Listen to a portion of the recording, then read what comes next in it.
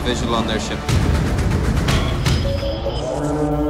This is organized crime. Mexican narco-traffickers call Totoaba the cocaine of the sea.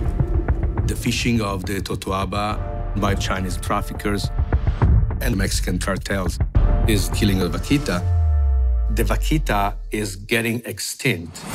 There were 100, and then there were 60. And now there's fewer than 30. Come on, sweetie. Come on, mama. To stop the killing of the vaquita, we have to take down those traffickers. The whole thing stinks. It is corruption all the way. Who is El Chapo of the Totoaba? There's some really bad guys here. They don't want to see us succeed.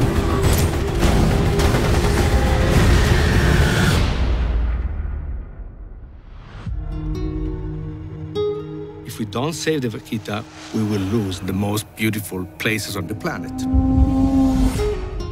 I keep thinking about the moment when only one vaquita will be left in the wild. This is a war against the extinction of a species. We have to hold on to the hope that it's going to work. The poachers are unacceptable. They'll take any means necessary. Clock's ticking. We will fight for every single life. We won't stop.